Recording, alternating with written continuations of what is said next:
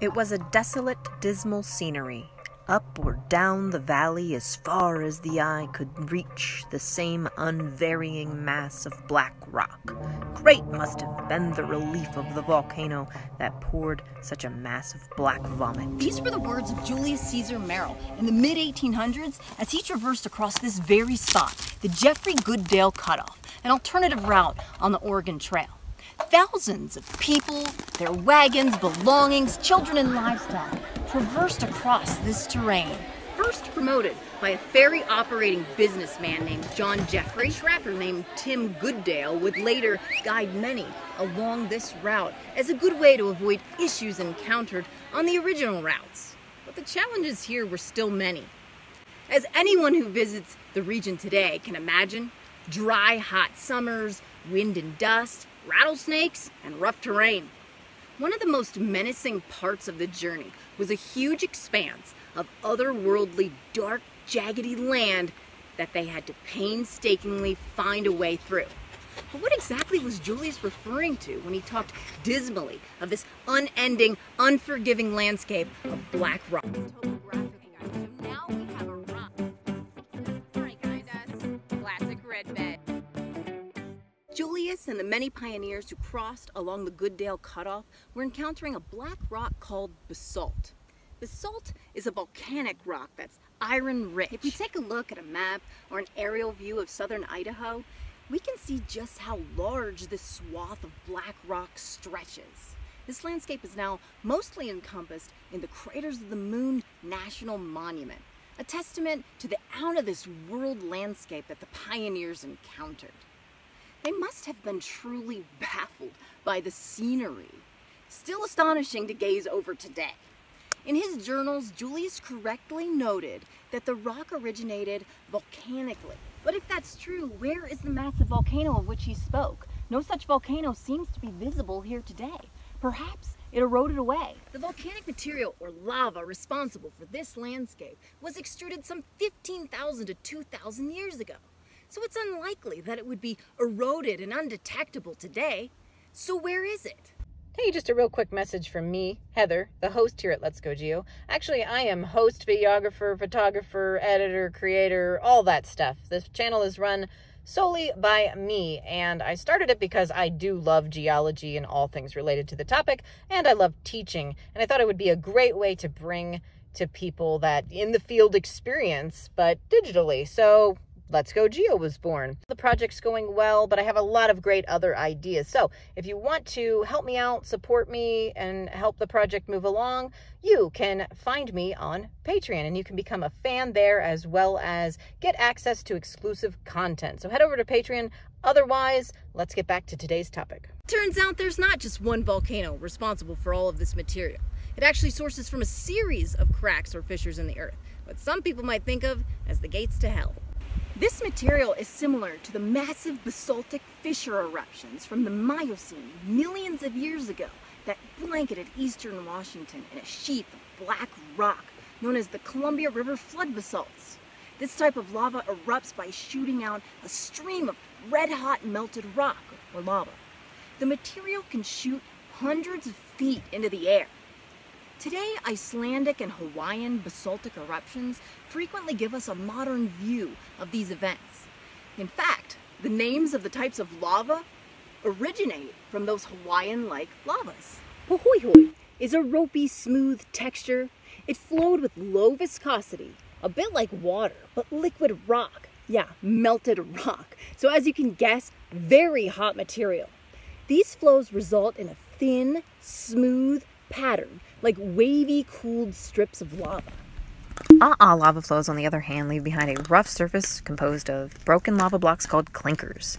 Now, the surface is very spiny and hard to walk across, and it's easy to remember the name of this lava because if you would just imagine the sound you would make if you had to walk across them barefoot. And this material is divided into three main lava flows: the main Craters of the Moon, the Wappi, and the King's Bowl regions.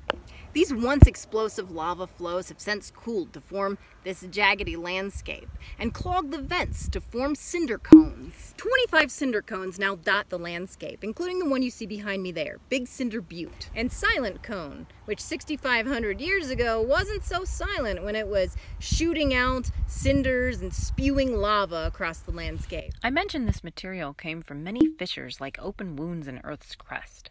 But what causes these gaping cracks in the Earth's surface to open up? Basaltic lavas erupt from zones of rifting, where Earth's crust is basically pulling apart. We can see the processes of rifting today at the East African Rift, responsible for the formation of the Red Sea. It's caused by the African and Arabian plates pulling apart. Continental rifting can turn to oceanic spreading, creating seaways or even full oceans. This was the birth of the Atlantic Ocean. We can see rifting continuing today along the mid-Atlantic Rift in Iceland, where the Eurasian and North American plates are pulling apart at what's known as a spreading center, or the Mid-Atlantic Ridge. So is rifting what's responsible for the craters of the moon? Well, we do know of an ancient rifting system in America that almost led to the tearing in half of the U.S. Buried basalts and paleomagnetic data have confirmed the Keweenaw Rift, or Mid-Continental Rift Zone. If it had continued, we might find ourselves having to navigate through the Sea of Iowa today, but it stopped a long time ago. And since this was billions of years ago, and it's located in the Midwest, not Idaho, it can't be responsible for the craters of the moon. But clearly the modern western U.S. is very volcanically and seismically active. And today, active rifting does occur in the western United States and can be seen right here in craters of the moon. The fissures are related to weak spots near the surface, and here in craters of the moon, many different fissures have been responsible for the lava that's spewed out in fountains and covered the land for thousands of years, today covering over 600 square miles here. You heard me right. The U.S. West is rifting apart. We can see the topographical impact of extensional forces with a quick glance at a map. Notice the patterns of lines on the map representing mountains and basins, very obvious across Nevada, but also easily seen in Utah and in southern Idaho. What's going on? The land as it stretches causes a reduction of pressure on the rocks beneath. These pressure reductions cause rock to melt. Melted rock, or magma, can then move up through any open pathways in the Earth's crust, like the weak and faulted zones along the Great Rift. This extension has been ongoing for about 30 million years and continues today. But unlike the hidden Keweenaw Rift, we can see signs of the modern Great Rift quite obviously around craters of the moon today, such as around the King's Bowl area. Features like this, along with cones, hot springs, and layers of lava, indicate the zone is still very active and will likely erupt again soon. But when? Now, researchers have examined and dated the eruptive events of the Great Rift Zone. In craters on the moon, eruptions of lava have occurred in 8 main events. Eruptions occur approximately every 2,000 to 3,000 years. The earliest eruptions took place about 15,000 years ago, and the last phase of eruptions in the smaller Wappi and King's Bowl lava fields were dated at, that's right, around 2,100 years ago. Now, this doesn't mean we can expect an eruptive phase tomorrow per se, but it also doesn't rule it out, and it's likely that it will occur within the next 1,000 years. The region is clearly still active. In 1983, the Lost River Range of Idaho experienced a large 6.9 magnitude earthquake. This quake led to the tallest peak in Idaho, Mount Bora, to grow by a whole foot, and the valley below, the Lost River Valley, dropped by a total of 8 feet. So where might these eruptions occur? Well, researchers have determined that eruptions tend to take place along the rift where it has been quietest the longest, and this puts it around Big Cinder Butte to Sheep Trail Butte, or even to the northern part near Lava Creek. But regardless of when and where it does take place, it will certainly leave behind more of those interesting geologic features that we can still see here today, like the blue lava flows of the Blue Dragon Pahoehoe flows. The color comes from titanium magnetite crystals that reflect blue light. Tree molds now exist where past lava flows have incinerated trees and left us with voids. But living vegetation also gives us information about past lava flows, like their dates. Triple Twist Tree was dated at 1,350 years old, meaning that lava flow must be at least that old.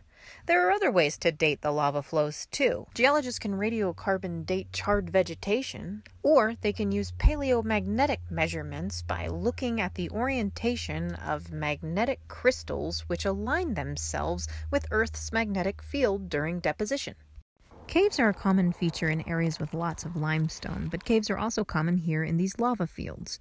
The caves or tubes form because the material in contact with the air cools faster than the material below, which continues to flow out, leaving a void in the form of a lava tube or lava cave. You can explore lava tubes and caves right here in Craters of the Moon, but you can also find these in other lava fields across the U.S. West. So there you have it, the Craters of the Moon, named because it so resembled the craters on the Moon, but now we know it's actually sourced right here from Earth, and it's likely to do it again. If you're not already subscribed, join me here at Let's Go Geo on field adventures in geology, geography, volcanoes, and more. I'll see you guys there.